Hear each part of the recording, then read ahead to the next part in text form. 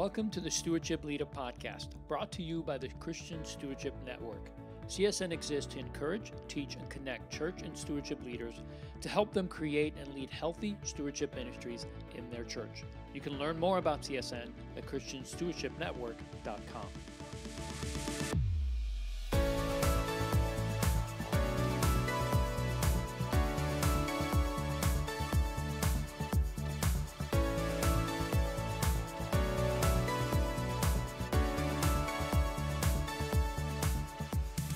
Well, hey, everybody. Welcome to Stewardship Leader. I'm your host, Leo Sabo.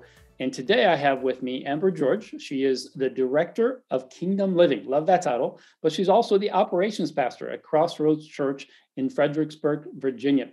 Amber, welcome to the podcast. Thank you for being with us today. Thank you for having me. This is an exciting opportunity. I appreciate it. Of course. We are so appreciative of you.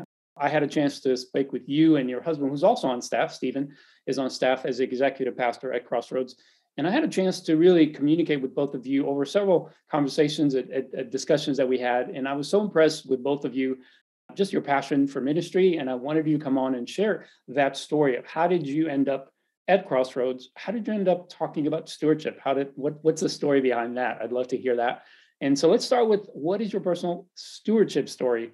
Would you share that with our audience today?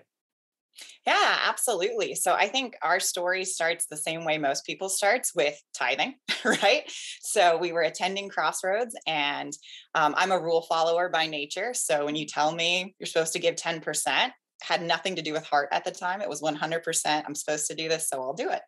And so we gave our 10%, and that's where it started. But then we were in a stewardship series, and our pastor shared a video, personal testimony video from Rick Warren from Saddleback Church.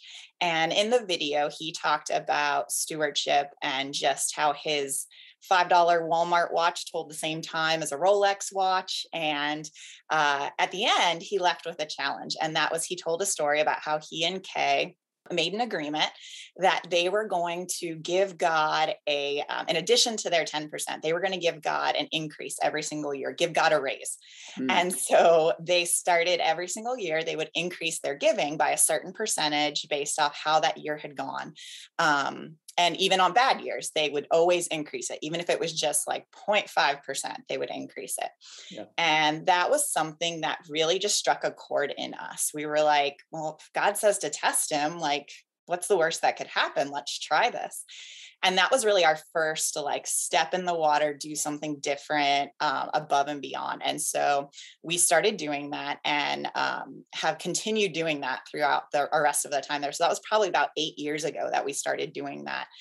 And in that, I think that's where God really started to work on our hearts, because we were giving to something bigger than ourselves. And so in that time, we made some good financial decisions. We made some really bad financial decisions as young couples starting out, wanting the house, wanting the car, wanting the things. But through all of that, through all the transitions, through job changes and everything, God always came through, which for us was just, we were always really aware that God was always there. He was always providing for us, no matter what a hard time we were going through financially. He was always there. And so, so fast forward, we were invited to a financial leaders dinner in 2018, and we got the ear of our pastor, and we were just sitting there finishing up dinner. And we had noticed that at, a couple months prior, our church does a 21 days of prayer, and they lay out all the prayer requests on the stage. And so we took our kids and we were picking them up, and we were praying over as a family over these prayer requests. And it hit us that every single prayer request had something to do with financial freedom, whether it was debt, whether it was a career decision, whether it was something, every single card had something to do with financial freedom. And that really hit us, and kind of was one of those seeds that God planted that started to turn in our hearts. And then we went to this financial leaders dinner. We get the ear of the pastor, and we asked them, we said, you just stood there, you talked to us about the future of our church and wanting to grow people and grow disciples. And this is a problem we're seeing. How do we fix it? What are we doing to help people? being from a small church, small to medium sized church at that time, this was pre-COVID. So our church was about 400, 500 people. And our pastors looked at us and they said, that is a great question. What do we do about it? Which is very much that small church. Yes, like there's only so many people who can do so many things. And so we were like, I guess we figure out what we do about this. And so they fully empowered us and said, I don't know, you guys present something, figure it out, help us figure out how we fix this problem. And so that was in December of 2018. And then in January of 2019, one of our lead pastors started his sabbatical. And so the co-lead pastor, she was kind of interested in what we could do. And I started Googling just, you don't know what to do, you Google it. So I was Googling at the time, I think I even just Googled Christian tithing and giving because I didn't even know this stewardship, like the word stewardship or this idea of it. So a couple pages in, all of a sudden CSN's website pops up. I'm like, what is this? Like, never heard of this before. So click on it. And lo and behold, in about 20 days, there was a stewardship impact workshop in the forum. So I read it and I'm like, I don't know. So at the time I called Trish Crossley, who was the ministry assistant at the time. Yep. I'm like, we're trying to start a ministry. Is this are you guys the right people to talk to? Is this who we should, is your forum worth the money that we would be bringing to go? Yeah. And she was like, absolutely. This is like where you start. And so we presented it to the lead pastor at the time. And she was just like, let's do it. And let's all three go. And if we're really going to do this, let's go all in. And so we were able to, a benefit of a small church is your lead pastor is, the next level up. So we were able to have her join us. And my husband and I at the time as volunteers went to the Stewardship Impact Workshop and to the forum for the first time in 2019. And it was life-changing. I mean, completely life-changing for us. Even our lead pastor, she was just blown away. It made her think about stewardship in a way that she had never thought about it before. It challenged her as one of the people who gets an influence into a sermon series and how they're preached.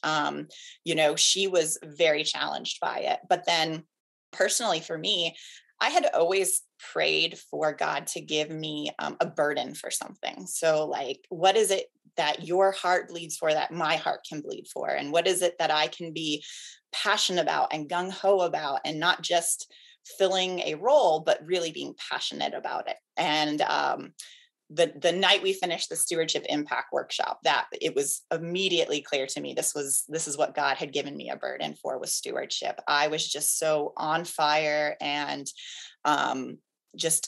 it was incredible hearing from these people who were so passionate and getting to hear about stewardship as a whole life perspective and in a way you view everything versus just tithing.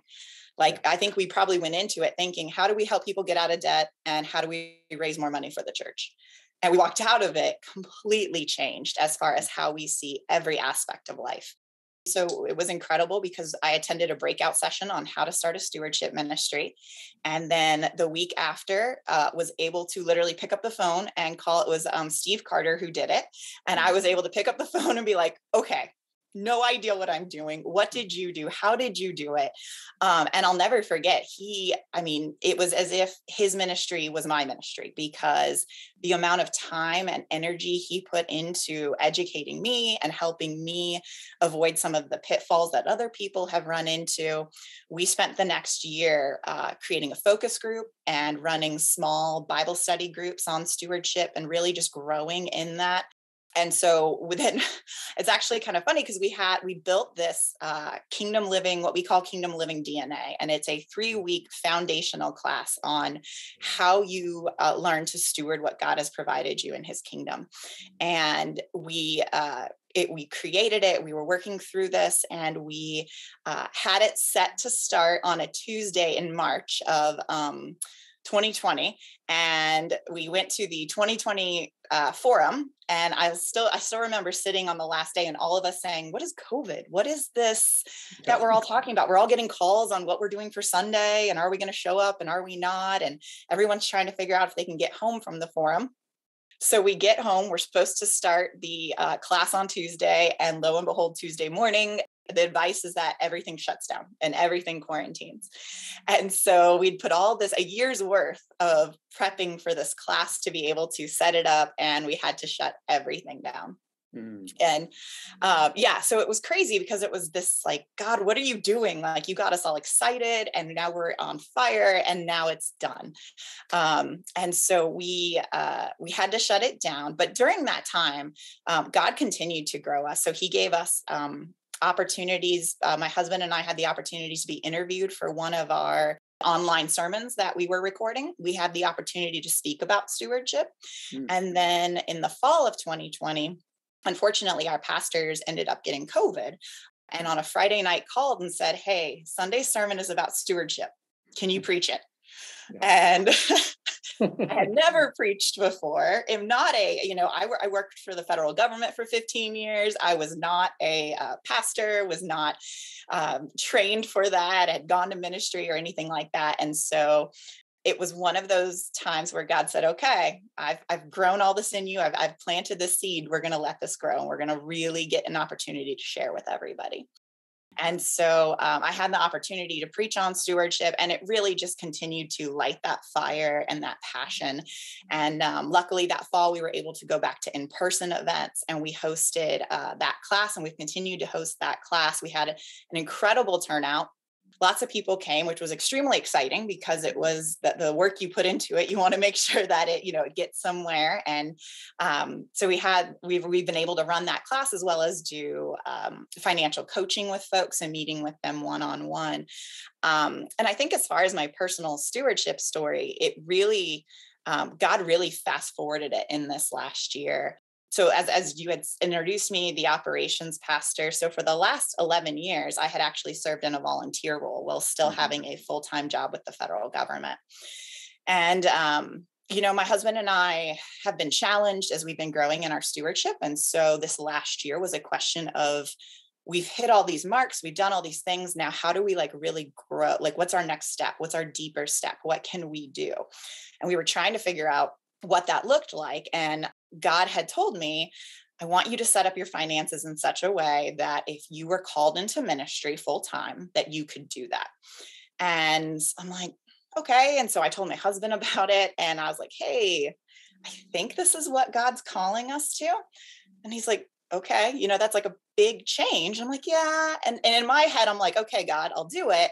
Because in 10 to 15 years from now, when it comes, it'll be a good time. The kids will be out of school. It'll be near my retirement anyway. So it'll be a great time to do it. And 2 weeks later, this entire chain of events occurs that, of course, now looking back, nothing's a coincidence. But 2 weeks from the time God told me to set up our finances that way, I had an opportunity in front of me to come on staff full time with our church. Our co-lead pastor was actually chosen to become the associate national director for the Vineyard for church health and development, which is an incredible opportunity, but left a hole in our staff and our church. Yep. And so I had this opportunity, and I probably had about a week to make the decision. And I had just spent 15 years in the federal government. I was I'm a very loyal person, so I didn't jump around. I had been with this group I was working with for almost 10 years, and really had to wrestle with God on this one, because it was such a big step. It was a $90,000 pay decrease to jump. Yeah. That's significant right there. Let's pause for a moment. Right, exactly. $90,000. So $90,000. And that didn't include the retirement and the insurance and all the things that that immediately came to mind when I had this opportunity. However, God really used this to, I'll never forget sitting in the car and, driving down the road, having a conversation with God and just asking him if this was really what he wanted me to do. And clearly he told me, if you don't do this, it will be disobedience.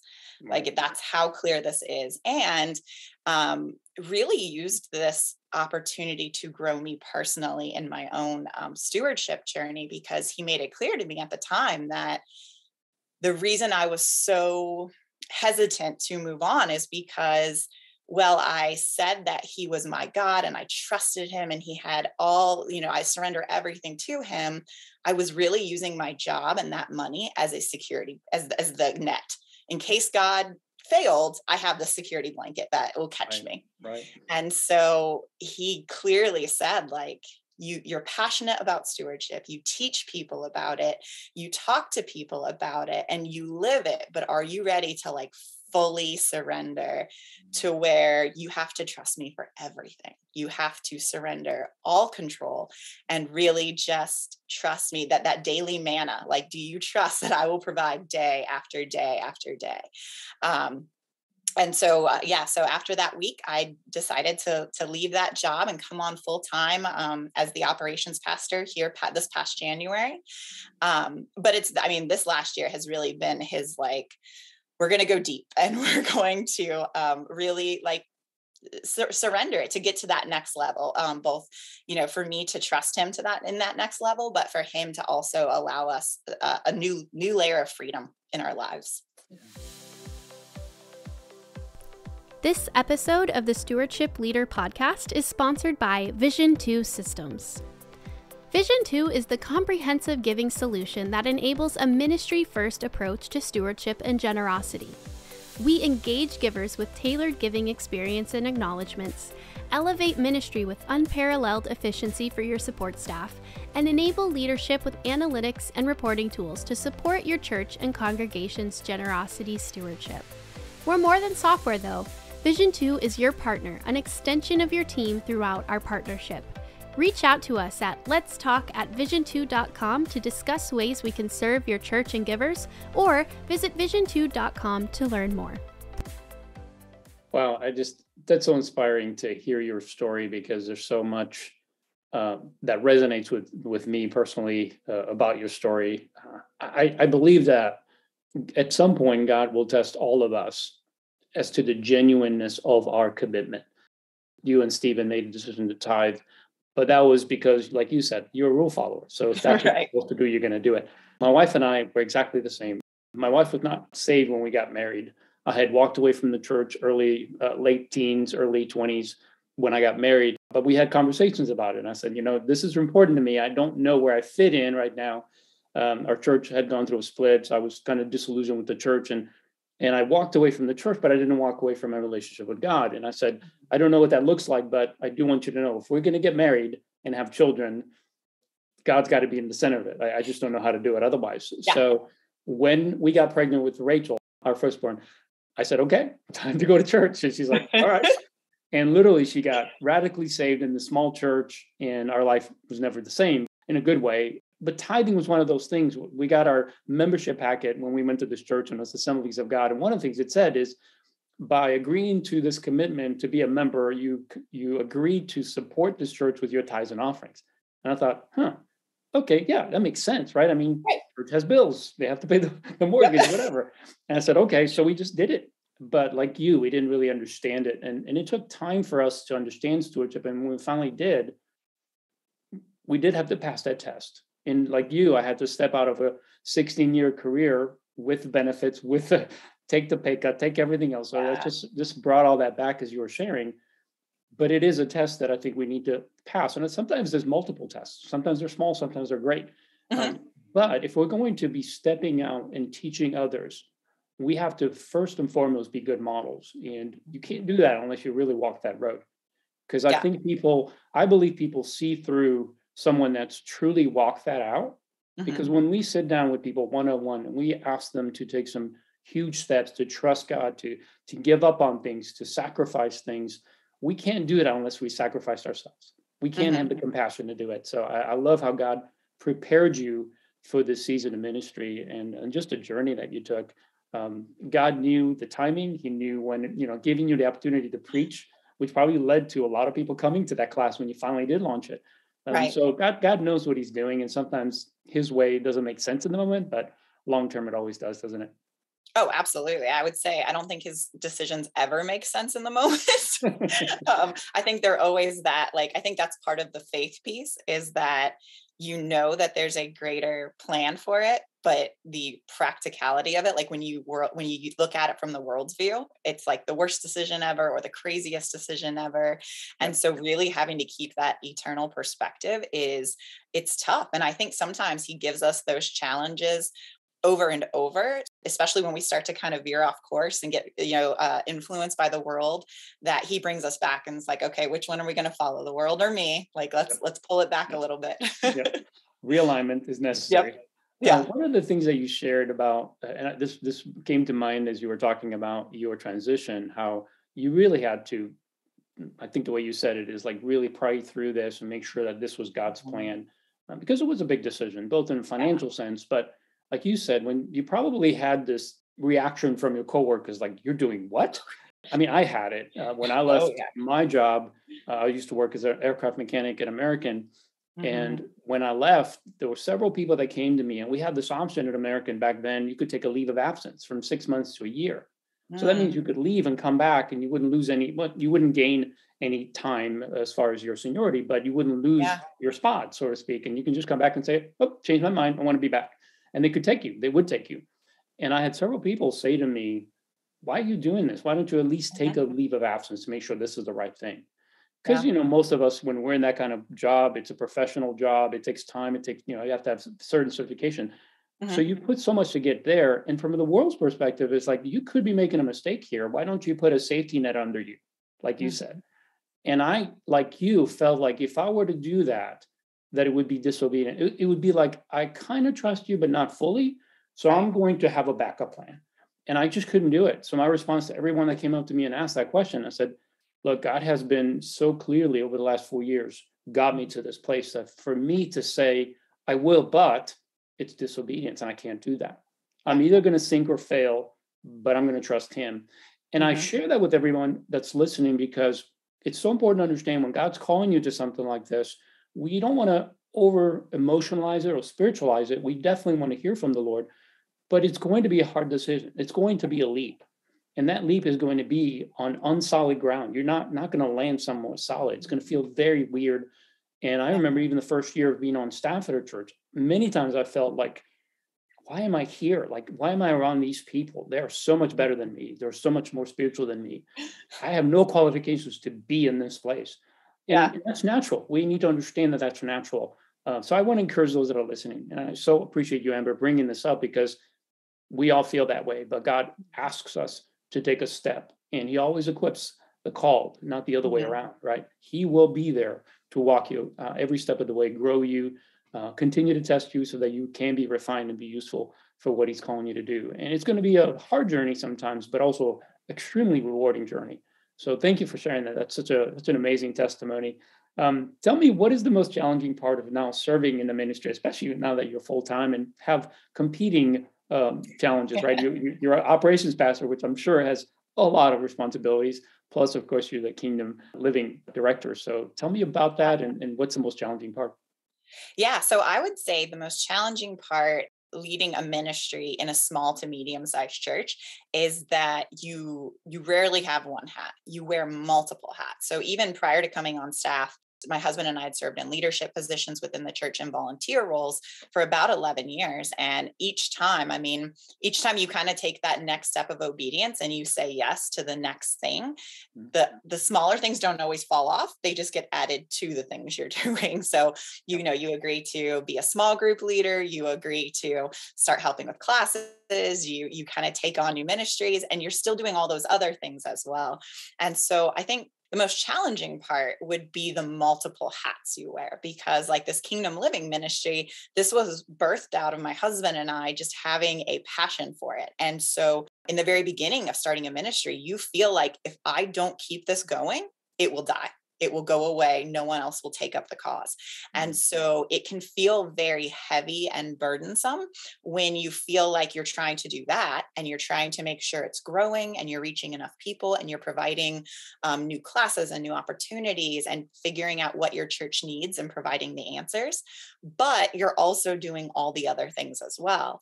And especially in a volunteer role, because in a volunteer role, it means you probably have a full-time job doing something else. And most of us have some responsibilities within our family. So if you have kids, if you have older parents and you're taking care of them, you're doing all of these things while also trying to create a ministry and try to get people to get excited about it and to do all the things all the time. And so it can feel very overwhelming, and it can feel very burdensome that you're not, very similar to what you were saying about just feeling like I'm not good enough. I'm not a good enough Christian. I constantly especially coming on staff, have this feeling of, when they figure out who I really am, I will be gone. Like, I will lose my job. They will stop listening to me, because when they really figure out who I am, they're like, I'm not the person they think I am, because there's no way they would have offered this job to me if they knew who I really was. So much with me.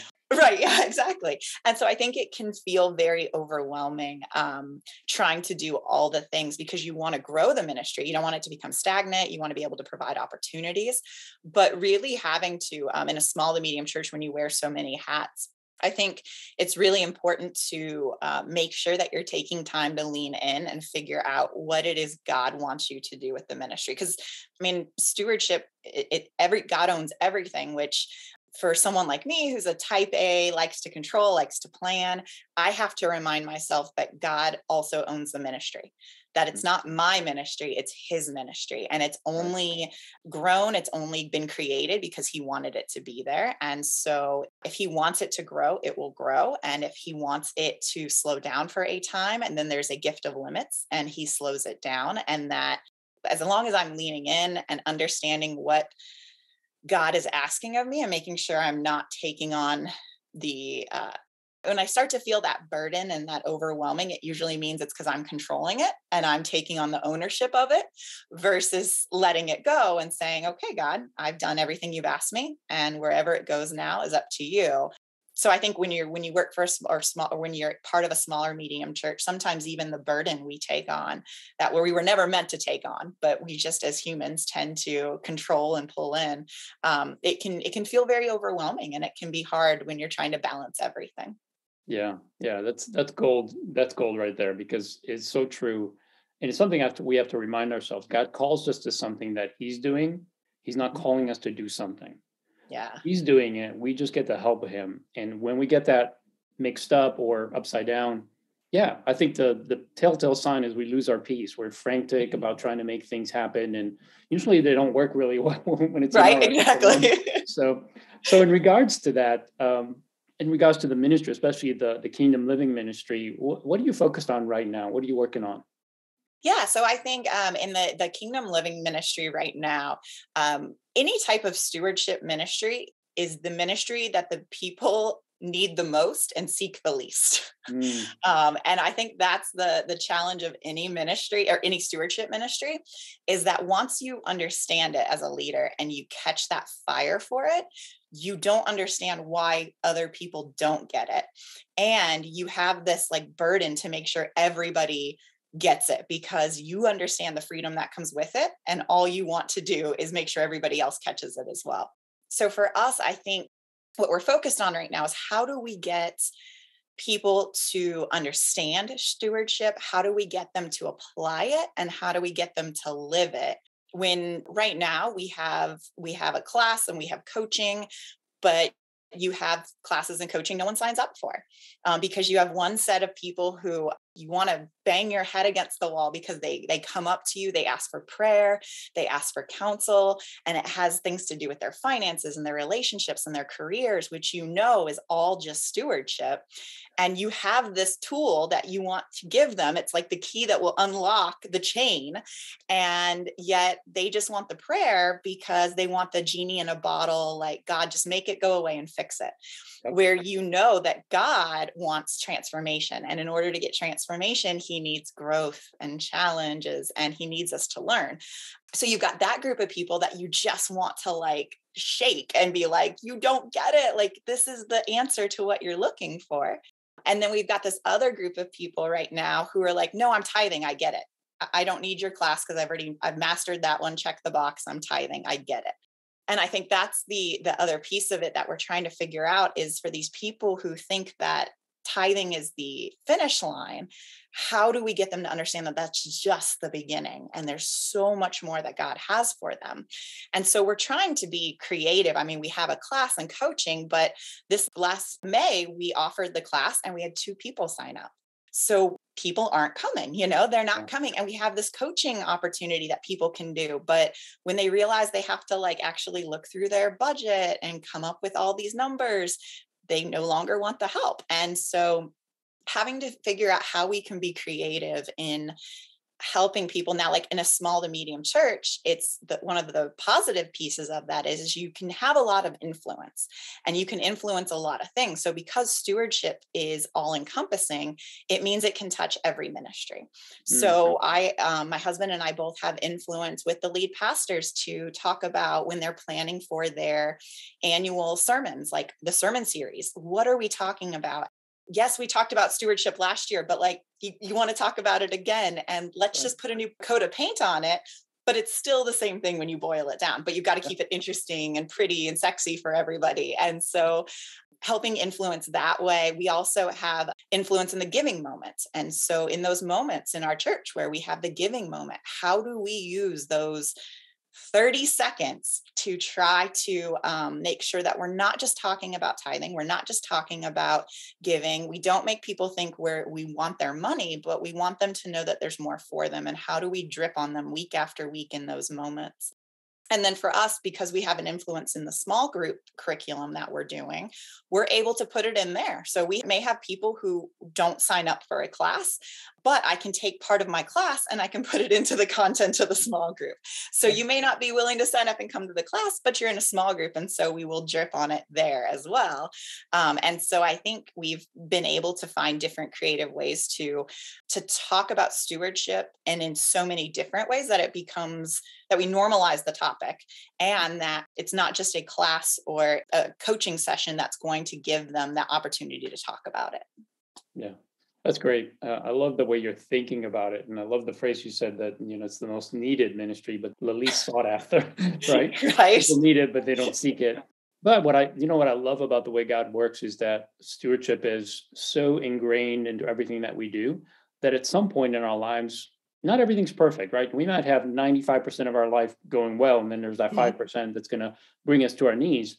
And God will use that. So I want to speak that to the leaders that are listening to this. If you're a stewardship leader, realize that God gives you opportunities. And we have to think about our expression and everything you said about whether it's the class you're doing, the one-on-one coaching, the sermon series.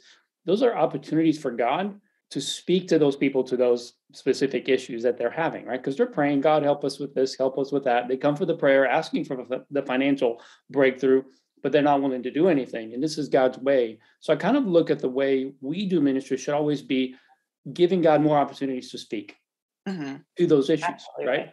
And he's creative. He can say things that we're not saying. We may be saying one thing and it somehow hits them exactly where it needs to hit them. Yeah. And that brings them into that awareness. It's like, yep, God's been telling me this. I need to do something differently. And so that's when they come. So, but I just want to encourage you and encourage everyone out there. There's been classes that I've done where no one showed up. Yep. I've taught a full 3-week class to one person. So you serve whoever's in front of you, but know that your faithfulness does not diminish no matter how many people are listening. And God can always use that. So Amber, what concerns you the most when you think about stewardship, not just in your church, but maybe even holistically? What concerns you the most, and what are you excited about the most about ministry around the stewardship? Yeah. So I think what concerns me the most is coming out of COVID. Like, it's just such a different world and a different mentality that people are coming out of this with. And so I think the biggest concern, across the board and also within our church, is this apathy towards the church and towards living biblically. There's this kind of like it's not a all for it and it's not an against it. It's just a take it or leave it. I don't really need it. Don't know if there's just kind of this apathy right now. Mm-hmm. And with COVID, we've seen people when that we're coming out of COVID, we have seen a lot of people basically like circle the wagons and turn inward. And while COVID gave us this opportunity to reprioritize how we're living our life, how are we spending our time? Are we doing the things we really want to do and the things we think are important, which was an awesome opportunity to like self-introspect and see. At the same time, I think people have kind of gone, the pendulum has swung too far. And now it's this idea that all I'm worried about is me and mine. We're going to turn inward. We're going to make sure we're just thinking about ourselves, that ourselves are taken care of and everyone else can fend for themselves. And I think that's where some of this apathy has come from in the church of, if I attend or I don't attend, I don't really care because I don't see it as a necessity. I don't see it as a priority for me. And one of the things we're seeing too, specifically in our church, some of the hard conversations we've had to have recently are people who their apathy is basically, well, God and I are good. And so I don't need the church. And also, I understand you're telling me that what I'm doing is a sin, but in my mind, I've talked to God about it and God's okay with it. So we're okay. And as a leader, you're just like, so God is going against his word, apparently, just for you. And you two are okay with it. And so it's definitely something that's concerning because instead of living this life of stewardship, that because Jesus is my Lord, he's the Lord of everything of mine. He's the Lord of my decisions. He's the Lord of everything. We're now kind of like, well, I said a prayer and I'm saved. So I've checked that box. So now I'm going to live my life and do my things. And I don't really need anything else. So I think that's the concerning piece. But on the flip side of that, what we've seen coming out of COVID as well is that we may not have people signing up for classes. So we offer a class, people don't come because they don't really care. They don't see the need for it. It doesn't hit the priority meter for them. What we have found is that people are craving relationships and they're craving authentic, genuine conversation. They're craving realness and they don't want somebody up on a stage. They don't want a celebrity figure. Like they want someone who they feel is just like them, who is living life and can speak into them. And so what COVID has done, well, we don't have anybody, this past year signing up for a class. My husband and I have had countless coffees and dinners and lunches with people one-on-one where they may not be willing to sign up for a class, but they are immediately responding to a text and they're saying, yes, let's have coffee. Let's talk. Let's get together. And we're finding this really cool opportunity that we would have never had before in a large 40-person class setting where we get to actually talk one-on-one with someone and we get to know exactly where they're at and what their heart is, and then boldly use God's word to speak life into their situation and to challenge them that God has something more for them and something better for them. And we're getting to do it in this one-on-one scenario that wouldn't have happened before. But because we're doing it this way, their guard's not up. They don't have those walls up that they may have at a class. They're not waiting for the ask for the money at the end. They're not waiting for, the challenge or the accountability. They're literally just there to get to know someone and get to build a relationship with them. And we get the opportunity to sprinkle in that stewardship into the exact things they're struggling with. That's great. I love that, both the positive and negative. And I think you hit it right on. What I love about what you just shared about people's desire to have relationship and to connect that way is that is a great way to build trust, right? Because you're really spending the time to get to know them, so into them. And as you build that trust, then when the time comes, and it will, life isn't easy. So when the time comes, you'll come to mind. Like, who would help us in this situation? Stephen and Amber probably can help us in this situation, or at least speak into it, because we trust them. They care about us. So I think we have to take what God gives us. And stewardship is never easy. Trying to walk somebody through the process of, one, embracing the principles and then beginning to live those out. There's plenty of opportunities for people to drop out of the race. Yeah. And if we get 40 people in the room and teach them everything we know, but their hearts aren't ready, that's not going to go anywhere. But yet, if we spend a couple of 3 conversations, 4 conversations, having dinner, having coffee, and you build that relationship, then when you do finally get them in that setting, they're going to be like, yep, it's time. I'm ready. Let's do this. Right. And Yeah. it's life changing, just like it was for us. So good for you guys for seeing that and taking advantage of that. That's a great input to help us right now, post pandemic, to do away with the apathy. Because, like you said, I Mhm. think people are getting to that place where they really just don't want to live a less than stellar life, whatever that is, right? So whether it's job direction, your relationships, people have gotten to the point where they're questioning everything. And Mhm. that's not a bad thing. Yeah. But what you address as far as the negative is this idea that your truth is your truth and my truth is my truth. That doesn't line up with God's word, and certainly Yeah. isn't a stewardship concept we can embrace. Right. Exactly. There is only one way. I'm sorry, but that's it. And believe me, it's the way you want to go. Not don't choose your own way because you're going to pay the price in the end.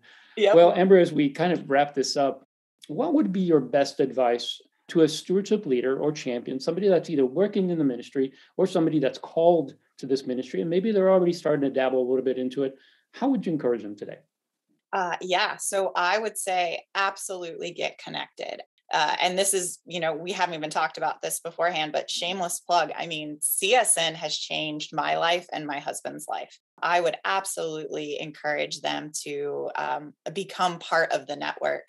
Attending the forum every year, it's not only affected just how we think about ministry and that, but like it's changed my personal outlook on stewardship as well as like my relationship with God. And it's affected our marriage. It's affected our parenting. It's all for the better. Like it has completely changed who we are. In going to even the Stewardship Impact Workshop, I've gone to that 3 years in a row and the content hasn't changed. But to be around people who are like-minded, who have the same passion, who get it, because sometimes in stewardship ministry, it feels like you're the only one beating the drum. It feels like you're the only one who gets it, and either they get it and it's not a priority, or there's just, you feel like you're the only one who's speaking that language. And so when you get to be around these like-minded people, it really encourages you and refreshes you that you're not the crazy one, that there are others who understand it. But at the same time, it also challenges you too. There's something about, being from a small to a medium church, it can feel even more lonely because you look at these resources that big churches have and the money, and even like you get to come on in a leadership role or whether volunteer or paid, and it's just one title and that's all you focus on. It can feel like it would be easier if you were in a larger church. But the thing about CSN that I have found is that regardless of the size of your church, when we sit down and we talk about what we're struggling with and what we're working through and what we're trying to figure out, you find that the person next to you who's part of the mega church, who it's awe-inspiring just to see them because they're on TV and these names and they're like the Christian famous, you get to sit right next to them and they're telling you they have the exact same problem you have.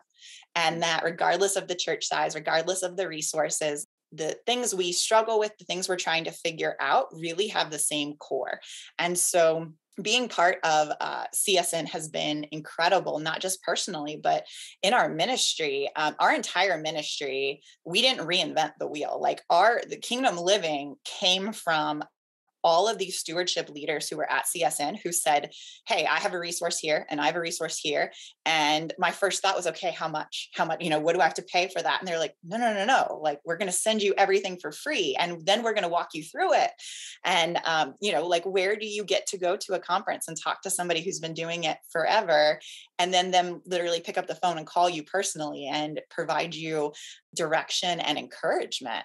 So I would say CSN, without a doubt, is where you have to be plugged in. I mean, there are so many resources that are constantly coming out, so many capabilities. And I mean, even Leo, when we first started, I think I had a question and I had emailed you, and it was like within 10 minutes, I had a response. And, me as like beginning in this whole ministry, I felt like, who am I that I can reach out to these big names and them know me by name and want to help me?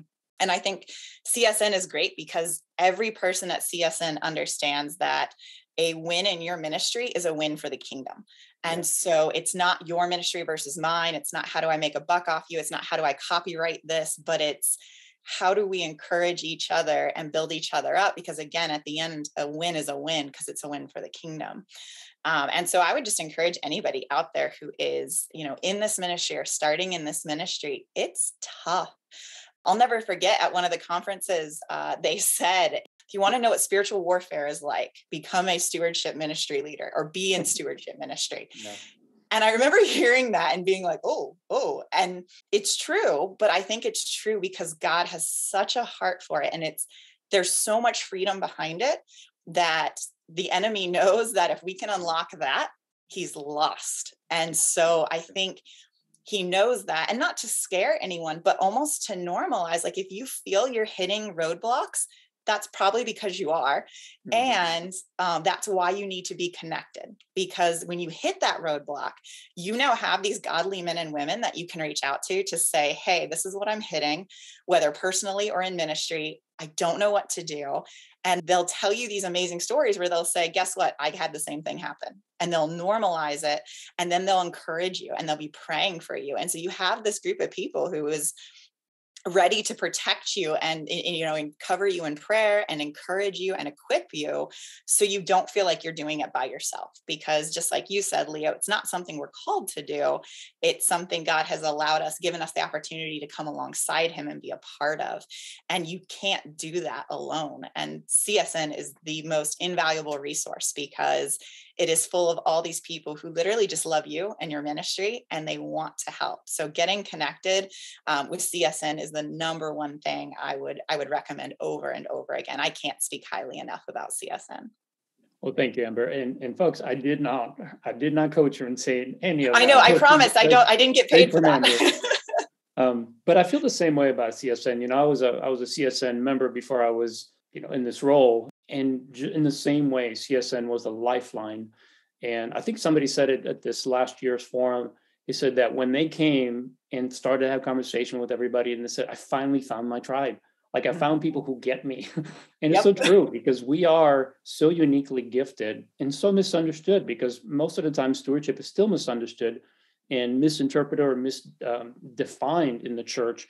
And so people don't really know what we're all about. They might think we're like Dave Ramsey, disciples. I don't know. Exactly. Everybody has their own perspective. But when you come and be part of this network of leaders, it really helps you to understand that you're not alone. And this calling is very unique. And I think it's very timely for our generation. Money, wealth is more deceiving today than ever before and more center stage in our lives. So it's important that we take that step. So thank you so much, Amber, for, first of all, just for all of your words of wisdom. And I apologize if you guys can hear that. I got a chainsaw going out outside my window for some reason. So we'll just roll with it because that's what we got to do. We're stewards. We'll manage what we have, right? But I just want to thank you for taking the time. I know that it's time away from what you're doing, which is important.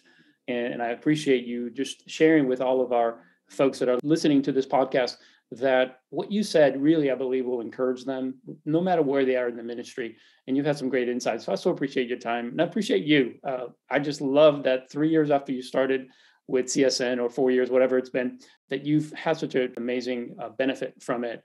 And that's why we exist. So that's such an encouragement to me and to the folks that are leading this organization. Thank you for that. Yeah, no, thank you for having me. This is an incredible opportunity. And I mean, honestly, I was, humbled and honored that you guys would even ask. I think sometimes we can feel just like, who are we, Yeah. So I appreciate it. And thank you to CSN and to all the leaders because they have had such an incredible impact on our lives. And so we can't thank you guys enough. Oh, it's our pleasure. And you are by default giving back, and I appreciate that. Well, for those of you that have listened to the podcast, I hope it's really blessed you. I hope that you got a bunch of good stuff out of this, because I think everything that Amber shared, her own personal journey into this ministry, the challenges, the benefits that are coming from her serving in this ministry, I think they're universal to all of us that are in this ministry, called to this ministry. So I hope that you were encouraged by this. So if you listen to this, I hope you'll share it with someone else. Share it with someone that either a volunteer that you feel is passionate and faithful, because God may be tapping them on their shoulder to become more involved in this ministry. And we love to see more people involved in stewardship ministry. We feel like it is what God is doing, and we want to be about his work. So he's called us to it. We want to impart that to more and more people so that God can bring them into this fold. And if you want to know more about CSN, we'd love to serve you. We are at ChristianStewardshipNetwork.com. You can find us on the website. We also have the Stewardship Impact Workshop, which Amber mentioned several times. And this is a one-day workshop. We also have it in an online course form that will really bless you. It will set a foundation for what stewardship really is, the theology of giving and generosity. And of course, stewardship is all in there. And it's just great content that will really help you build a solid foundation of stewardship so that as you launch into this ministry, you'll know kind of the basis of where to start from. And I think it's really, really an impactful course or workshop if you want to attend it in person. And also, we are about to launch or have just launched, depending on when this airs, our Christian Stewardship Network membership.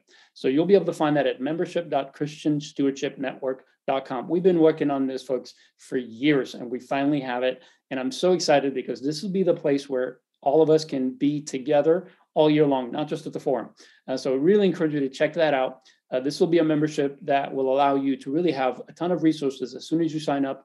And then we will continue to have member-based type events and coaching calls and monthly gatherings so that we can grow together. I'm so excited about this. I think you'll love it. I think you'll really benefit from it. And we'd love to see more churches connected to it. So let others know about it, membership.christianstewardshipnetwork.com. Well, again, thanks for joining us today. I hope you enjoy this episode, and we'll see you next time on Stewardship Leader.